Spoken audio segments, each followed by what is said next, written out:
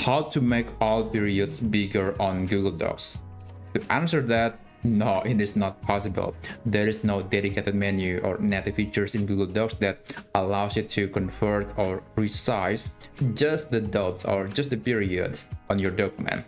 So it is not possible. Even if you're going to the edit menu and then using the find and replace feature, you can only find a character, but you cannot replace it with a larger periods because this tool doesn't carry the information about the size of the font. So I can only carry the information of the character, and that's it. So this method doesn't work, and the only alternative that I could find is just manually resizing those periods on the document. If the document is not very long, then this thing can be done in just a few minutes, and there are a few ways you can speed it up. So you want to use the find feature on Google Docs, and to do that you can press the keyboard shortcut Ctrl and F or Command and F to open this feature, and then you can type the character dot, and you can see here there are only 6 dots in this document,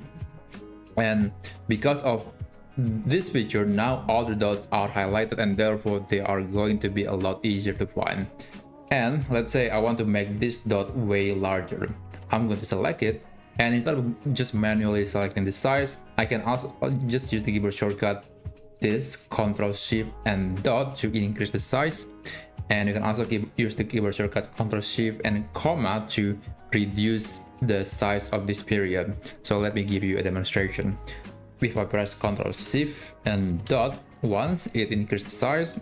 If I can hit it multiple times, it will make the periods way larger. But you have to be careful that this is essentially changing the size of the font surrounding it, not the surrounding it, but the line of that font.